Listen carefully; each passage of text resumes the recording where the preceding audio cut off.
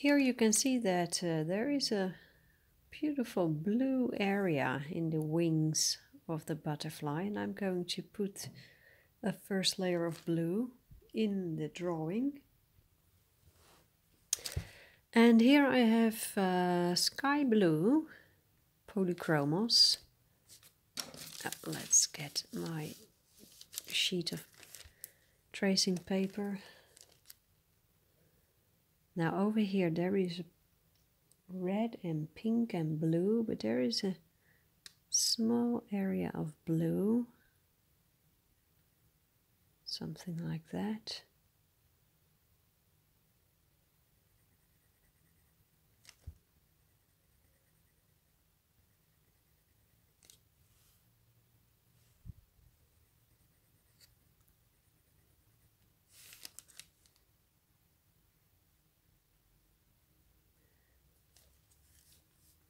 Now that I'm recording this,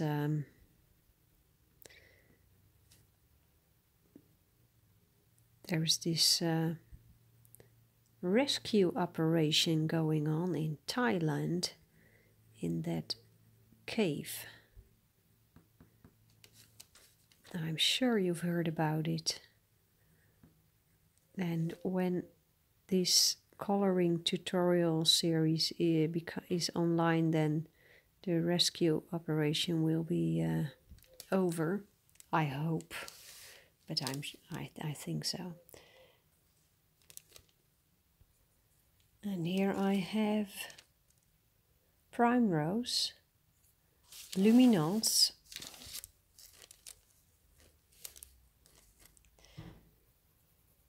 I think many people in the world are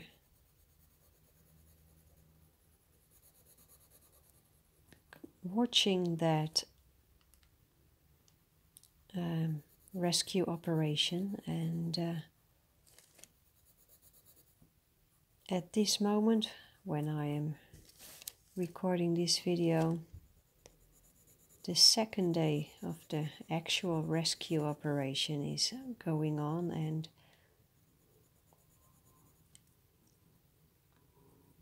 they are saying that now 8 boys in total have been rescued from that cave.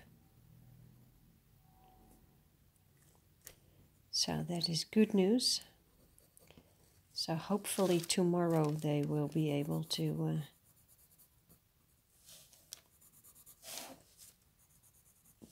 get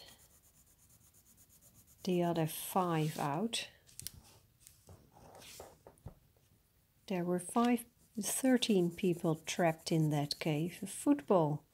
A soccer team. What a story. I hope everybody will recover from this very scary adventure. And here I have pink meadow lake.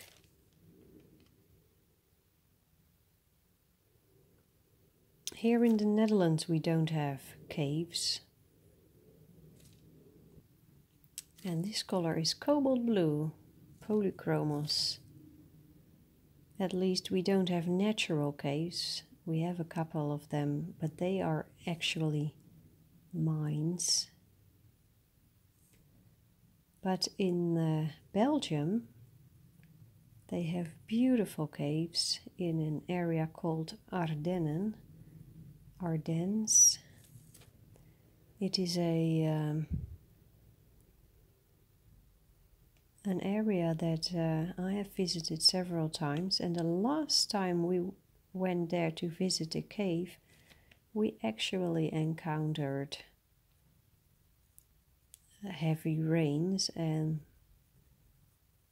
the result of that heavy rains was that we were among the last visitors that were able to leave the cave with a boat. And that cave has an entrance, and then you walk through the cave, and then when you go out You step into a boat because there is an underground river, and that boat then will take you out. But there had been so much rain that the river, the level was so high, the water level, that we were sitting in the boat and we had to bend over.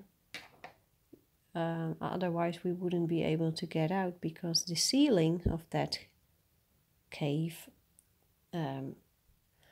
was not enough space for you to sit up straight, so we had to bend over. Here I have another very light yellow. This is Naples ochre, very light luminance pencil. I'm just going to add a touch of it here and there. So when we were visiting that cave and that on that very rainy day, it became very clear that water levels can rise very, very quickly in a cave.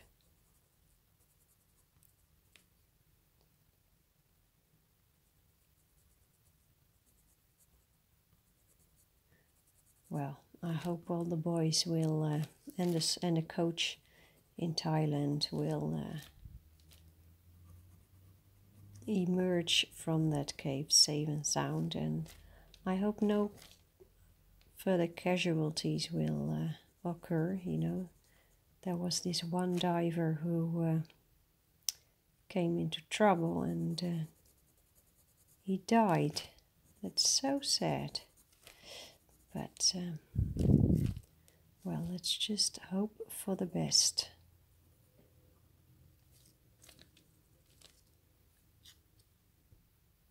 I'll do a little bit of extra work here on the background. I'm slowly building that one simultaneously with the butterfly.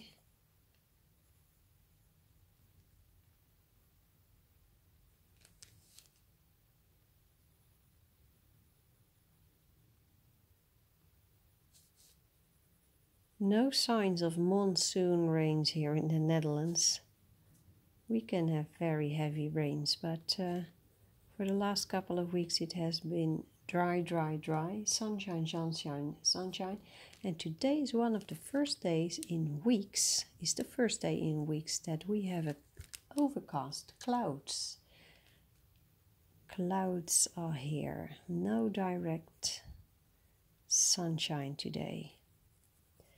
And I must say, I'm completely fine with it.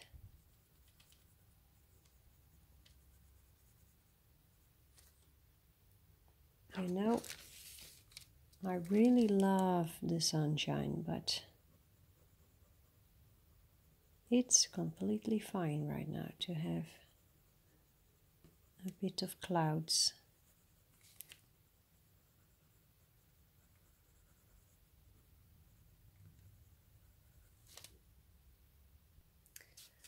I'll put a little bit of this cobalt blue here.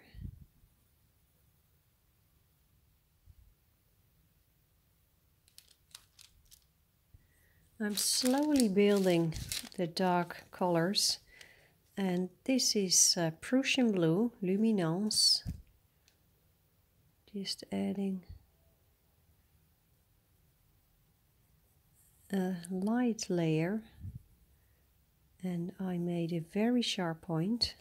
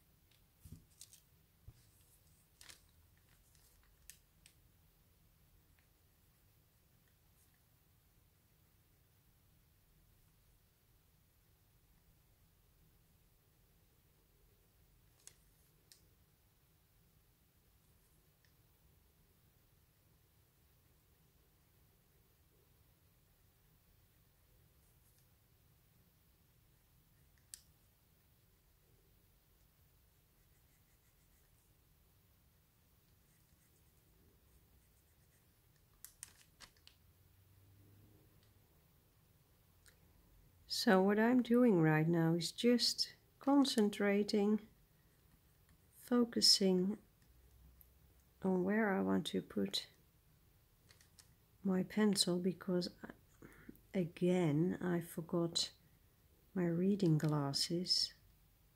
I really should take them to the Passion for Pencils headquarters. So I'm concentrating like crazy because I don't want to mess things up.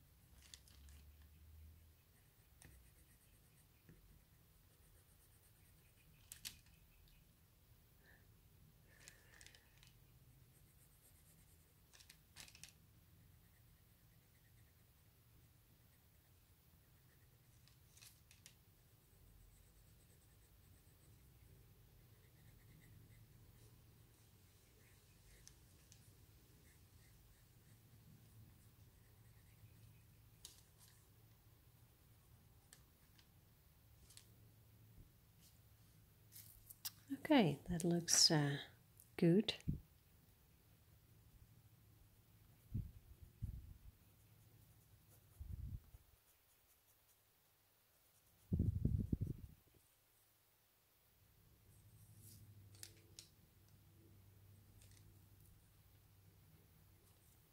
And here I have Sky Blue by Polychromos. Yeah. Let's just do some mixing. Making circles this time.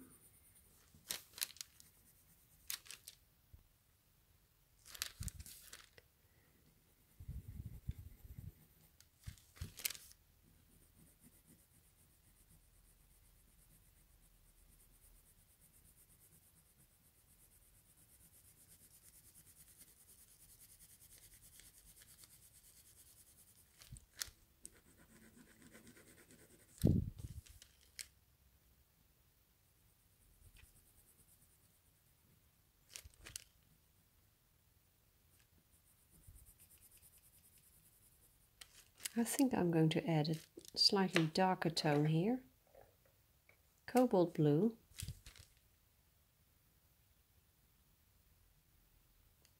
Keeping my light touch so I can add many layers.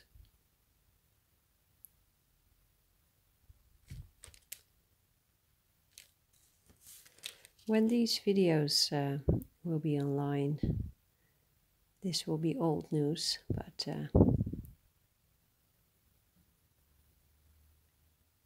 this morning I saw footage from Thailand about how they managed to get the soccer team out of that cave. I'm sure you've heard about it. Extraordinary story.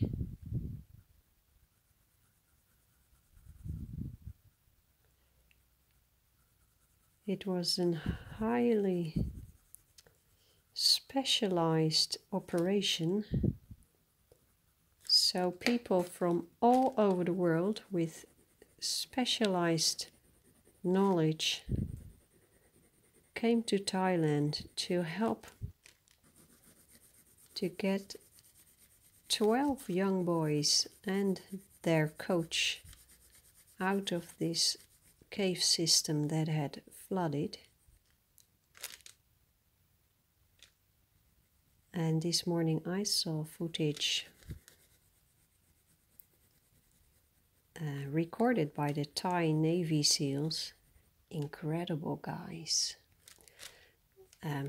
showing how they got these kids out. Wow. I know someone who is, here I have a luminance malachite green. It's a cool green, it's almost bluish. I have a family member who was in the special forces of the military, you know, commando special forces, and I never spoke, he never told me, I never spoke to him about his work in the army, but I heard his father told me that he could do that job because he didn't know fear. He was never afraid. And when you look at the footage of that rescue operation in the cave, you cannot do that job if you are fearful. I would be scared to death.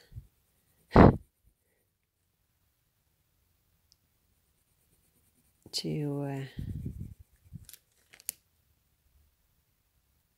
dive through such narrow passages, and oh my goodness. I once tried to do some snorkeling and I started using the snorkeling equipment in a swimming pool because I already knew that's going to be difficult for me, because once I put my head underwater, everything in my body is screaming out, don't breathe in. But you know, with your snorkeling equipment, you can breathe. It took me days to master, to overcome the fear in the swimming pool. But then when you go out into sea, do some snorkeling among the waves, let's say I'm not very talented. Look at that. Now, I think it would help if I use this malachite green also to build that black here. That will really help pulling everything together.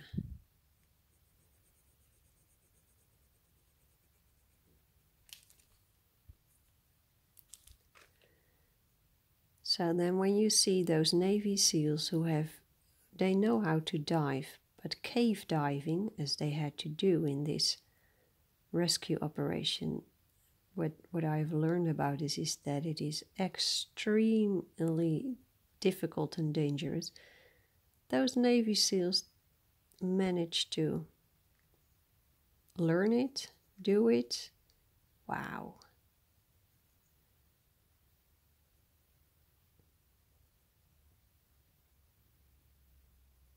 It's very unfortunate that one person died, but I think it is a miracle that no other person died, because wow.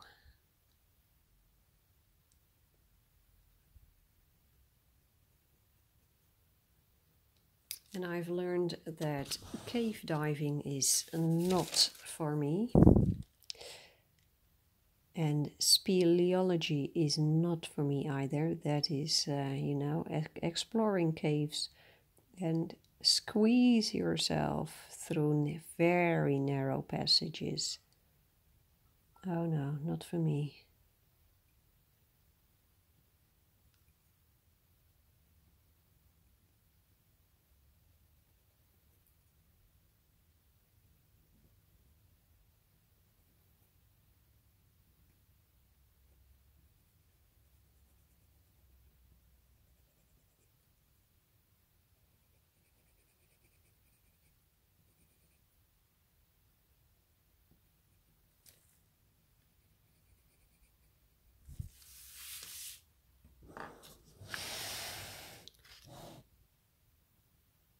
Looks nice. I'm happy so far. Now I think you can see that the light areas of these of this butterfly need a lot more color, and I really must be focused. Try not to add darker tones, but only intensify the light tones that already are here. So it's a couple of days later now, and this is a luminance pencil called Castell Earth, a very dark brown, and I'm using it to build the black tones.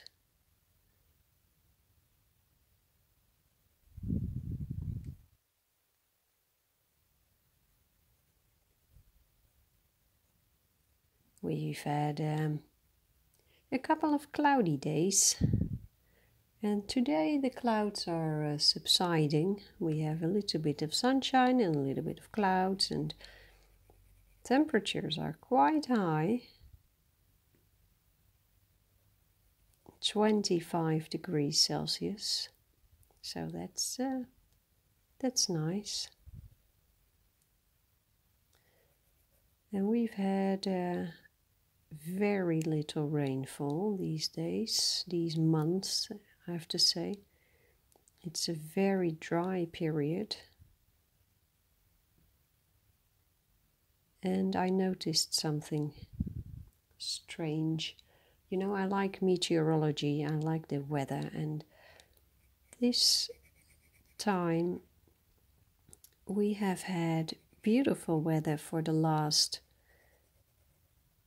couple of weeks, months, but the last couple of weeks I noticed something interesting. Normally when we have warm weather in summertime, the winds come from the south or the east, but this time we have high temperatures while the winds come from the north and the northeast.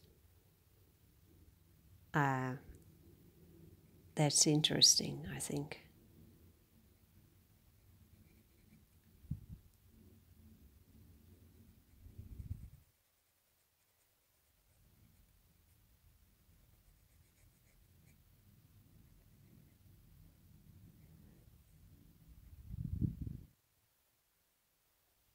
So maybe that is a sign of climate change, I don't know.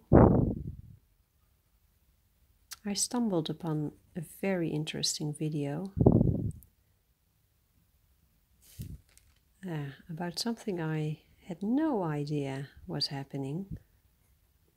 In Africa, just south of the Sahara Desert, they are building a wall, the Great Green Wall. All the countries are participating, as far as I've come to understand. All the countries directly south of the Sahara Desert are participating, and the idea is that by planting trees, they keep the sand desert where it is right now, and it prevents the Sahara Desert from expanding to the south due to because of these trees. And it turns out to be a huge success. It's not only that there are less problems with sand and dust,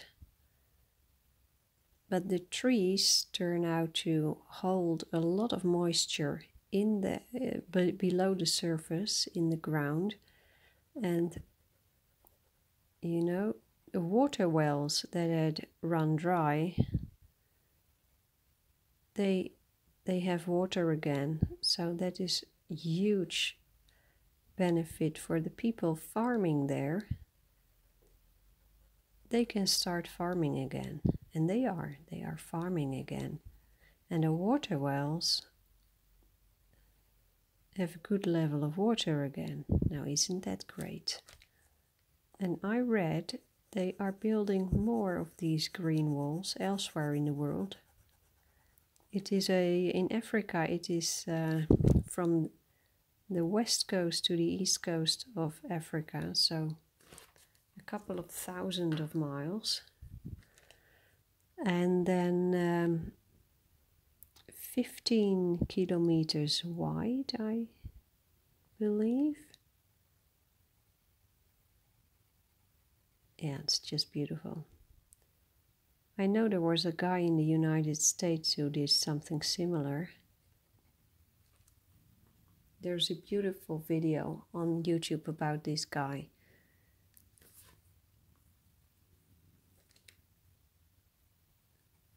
He started, there was a piece of wasteland. Don't ask, it was very dry, and it was just terrible. And there were a lot of caves underneath, cave systems, but they had all run dry, and the environment was very dry. And I believe he started out by planting grasses, and then the water, the rainwaters that would fall, would be sucked into the ground by the grasses, and they would fill up the underground cave system, and then the wells started working again, and lakes appeared, and then other plants and trees were able to grow again. Beautiful. And in India, I believe it is India, somewhere in Asia, a guy is doing the same thing. On an island, I believe, in the river, he's planting trees. Miraculous things are happening there as well.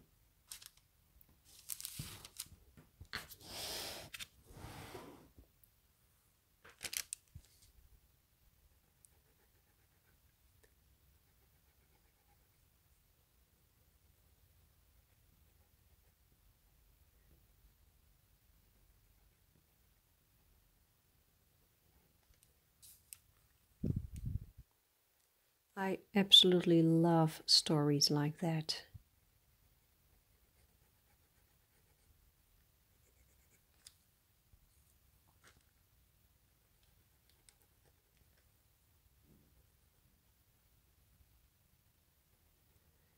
Here in the Netherlands, the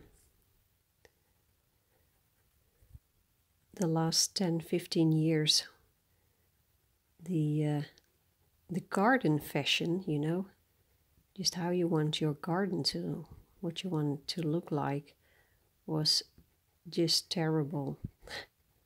It was only stones, large pieces of pavement, and no trees, and it was dreadful. You know, I think when you have a garden, the government should just tell everybody who has a garden to plant something that is green. A couple of trees. You have small trees too.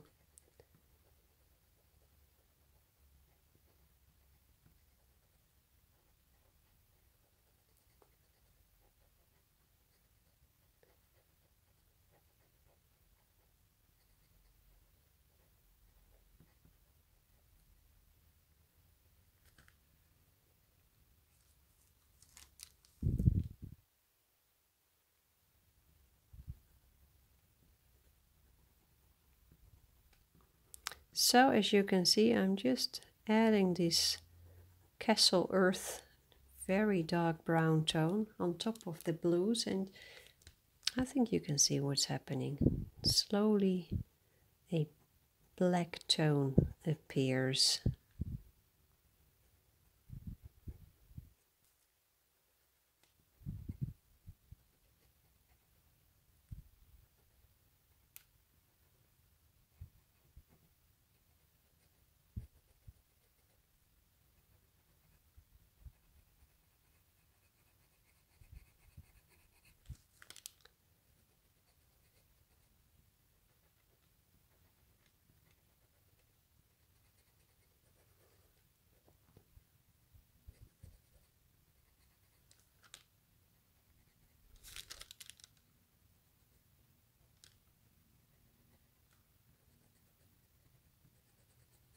This morning I did some research about our holiday destination in Switzerland.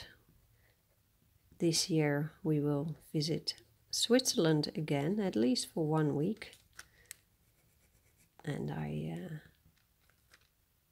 searched for hiking possibilities near the town where we are staying. And I found 2 really nice hikes,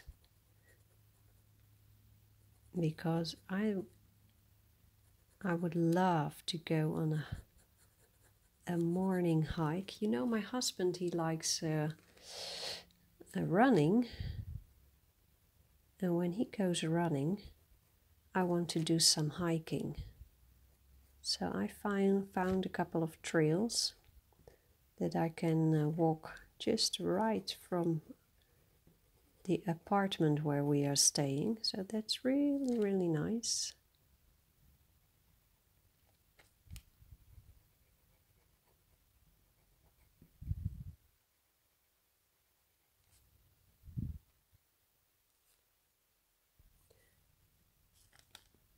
So I did some sharpening.